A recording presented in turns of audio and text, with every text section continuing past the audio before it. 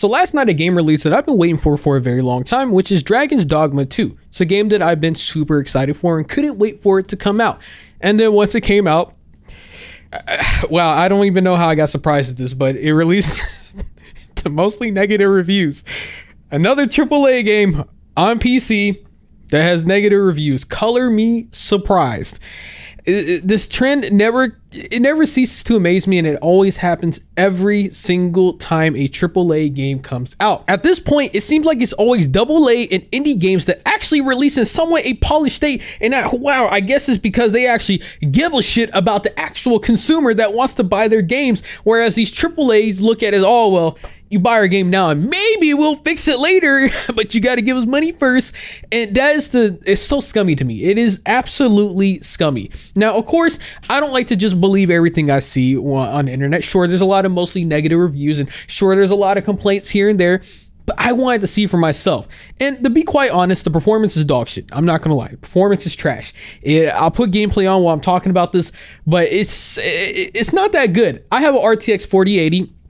And I have a Ryzen 5800X. It's not exactly the top of the line CPU, but it shouldn't be giving me the issues I have, especially when I got to the capital in the game, which is where the whole performance just nosedive. It just went straight down to hell, which again, it shouldn't happen. But let me show you what some of the Steam reviews are first. Let me educate you on the lore and where a lot of the issues stem from, because it's not just performance issues that this game has. It's the fact that first of all, it's $70, and then what they add on top of it. So at the time of me making this video, now the reviews have gotten to mixed, because I guess more people are getting it and a lot of people are just like, so whatever, or they see it's their favorite game and they're like, who cares, man?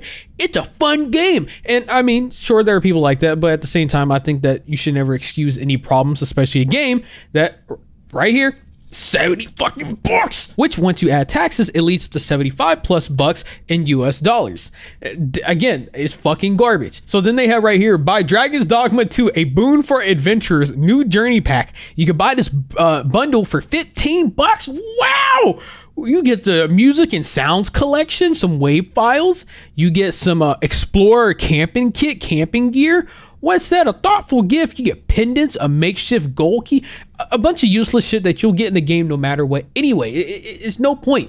And then look at all the microtransaction DLC for this fucking game, man. This is where it's so fucking trash. You got some of this other shit that's part of the beginner's bundle or the boon for adventurers, a new journey pack. And then you got a bunch of other things. But the things that were highlighted that a lot of people had issues with, which is the Art of Metamorphosis character editor. Now, if you don't know what that is, it literally what it is, character editor. When you make your character, now, that's another issue with this game. When you create your save file, you start your game, you can't start over. You are literally stuck in the fucking game in the sense of you cannot make a new save. You can't go back and make a new character. You can't do any of that. Future Wasabi here. I looked into this a little bit more because I was actually pretty curious about this. So from what I've seen on a post from the main subreddit, it says once you're at a first big city following the main story pretty early, you head to the marketplace. There is like a huge riftstone inside open building. So next to it, you at a pond at a small table selling a book for 500 rift points. It says that you can earn it in game. It'll let you edit your arisen and pawn once, and then you can rebuy again if needed. And then I looked into that a little bit more, and apparently you can get two at the moment. You can only buy 2 max, and then no one knows if it's going to respawn or restock every week or what the case is with that. But I just wanted to include that in because I wasn't entirely sure how it was going to work for this game, but that's how it is. To me, it still doesn't really excuse the fact that there is microtransactions present for this. I know a lot of people are saying, hey, you can still get in an early game and still buy this and do that, but it doesn't excuse the fact that the shit still exists anyway. But for a lot of people, once you do New Game Plus, you're probably not going to want to play it again anyway unless you're a hardcore Dragon's Dogma fan. So that's really redundant and fucking stupid in its own right that you can't just change your character when you want to. I think that's absolutely baffling decision in my personal opinion. But the biggest issue with this is when you go to the character editor, this is a one-time use. It'll tell you right here, obtain an item that allows the Arisen to edit their appearance or the appearance of a pawn. It can only be used once when visiting a Barbary. So you pay $2 to use an item fucking once, man. It's fucking scummy. It's fucking greedy. I wouldn't really care if this was something that you could use all the time. Like, hey, you know what? Oh, where in the fuck is this audio come from? Hold on. I just heard some random audio play. Oh, that's from the fucking Steam page. I was like, I started losing my shit. People talking. I was like, oh my lord.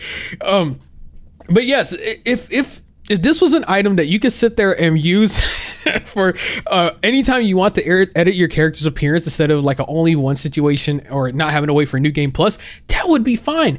But this isn't the case. Realistically, is any of this shit worth any of the money? No. And the reason why a lot of people have issue with this is because, don't get me wrong, I know there's going to be people like, oh, well, you don't have to pay for it, bro. It doesn't affect the in-game experience. You can still get all the items. Well, it shouldn't be in this game to begin with.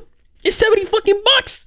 That's the crazy part. This is $70 fucking dollars. Why is microtransactions in a single player game? It has no right. It has no purpose. And sure, the argument can be made, oh, well, it's in other Capcom games. Oh, who gives a shit? Just because it's in other games doesn't make it right. Doesn't mean that it's good. It shouldn't be in any of their games. It's single fucking player. And so then when you go to some of the reviews, they'll say character stuck in floor, can't reload as his autosave, can't delete character and make a new one.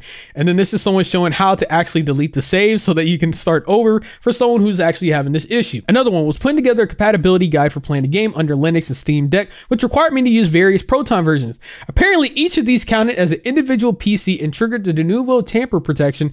Now I can't play it at all on any of my systems for the crime of trying to help more users enjoy the game. For those that don't know what de novo is, it's a DRM, it's a digital rights management system, or I'm pretty sure I did that right. If it's not, I'll put a correction. But what it is essentially, it's pretty much to try and stop piracy. That's literally what the tool is. They're like, hey, you put the Denuvo on your game, people can't pirate your game no more, and then the only people that get hurt are the consumers. And that's literally what happens right here. When you get something like Denuvo, it has activation periods. You can only activate it on so many computers at a time.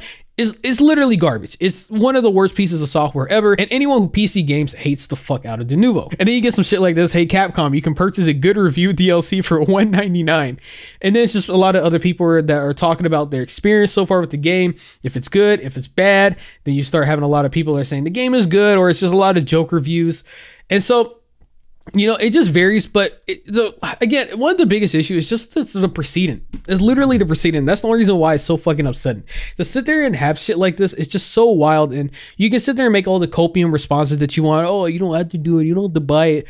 But it shouldn't be there to begin with. Like, it's still worth criticizing. Instead of just saying, oh, well, hey, you know what? This is fine. Add some more shit for the next game and the next game and the next game. If people don't say anything, then it just tells companies that this is okay. Whereas if they at least get some type of backlash and something to some extent, then people are at least going to be a little bit more weary. And then the company's going to be like, oh, shit, all right, maybe we just pull back some of the microtransactions for the next game or whatever the case might be. Again, it's highly unlikely, but it's better than nothing. Also, one more thing that I just wanted to add in real quick that I think is really fucking annoying about this game is you only have literally one save slot. It makes no sense that these games do this, that they give you limited save slots, especially on PC, where you have so much fucking space, man. What is there fucking a limit for? Why is it that I can't make multiple save points for when I want to come back to whatever case of, maybe I want to try this out before I do this. Maybe I want to do it. Maybe I want to do that. And I get the idea. Some people are like, oh, well, they want to punish you for your actions. You know, you better be careful what you do in the game. I don't give a shit. It's a fucking game. Let me do it as I please. Why am I so limited? Or just give me 3 slots max so that I can pick and choose where I want to go. It is so fucking weird that it literally just limits you to one fucking save slot on top of the fact that you can't even start a new game if you wanted to. I don't know, man. It just leaves me speechless. And so following the release, Capcom made their own statement to the surprise of nobody. They said to all Dragon Dogma 2 players, we would like to update you on the status of the following items, in which we have received numerous comments from the community. To all those looking forward to the game, we sincerely apologize for the inconvenience. Now, I'm going to just say this here real quick. If you really do apologize, then why did you release the game in a state like this? Because, again, to the surprise of nobody, it had to be play tested. People had to play this, and there's no way in hell that they didn't see these issues, but they still decided to release it anyway, and again for $70. So crashes and bug fixes, they said that's their highest priority. They're working on trying to get that fixed. Then they said the option to start in a new game, which I mentioned earlier, we are looking at adding a feature to the Steam version of the game that will allow players that are already playing to restart the game. We will announce more details as soon as we can. Again, it makes no sense. How the fuck do you create a game and then you're like, nah, we don't want the player starting over? No. I feel like this is almost made in a way for the in the chance of we have a thing set in stone where people have to buy a thing to change their character, and if people have an option to restart the game early on, because they don't like their character's appearance, then they'll go that route instead of buying this microtransaction. Now, you know, maybe this is a tinfoil hat theory. Maybe I'm just conspiracy theories here, but that seems like a logical thought if I'm being honest. They were like, hey, no new game, so you can't keep restarting your character over and keep making new appearances. And guess what? Now, if you want to change it, you're going to need to buy this item if you want to do it immediately, or you're going to have to play the fuck out of this game first to get any options to change your character's appearance. That's what it screams to me. Could be wrong, but that's just what I was thinking. And then right here, they clarified saying, hey, these are all items you can get in game. You don't have to actually purchase these microtransactions. They just exist, which again, the point is not really because of the price or the fact that they, or that they're items from in game, but the fact that this even exists to begin with, and on a single player game and on a $70 game. This has no place being in this game at all. No matter how easy it might be to obtain these said items, it makes no sense. And if you're buying these items, why? As Mudahar said in his video, dog, you're playing the fucking game. Just play it. Just fucking play it. You'll get all this shit eventually. What are you in a rush for? It makes no sense. Like the character creator, I can understand that to some extent. If you're really upset with how your character looks mid-game, you're not gonna be able to change their appearance for at least another 20 or 30 hours. Sure, that makes sense. But most of all this other shit, dog, what are you in a rush for? Just play the fucking game. It's not that serious.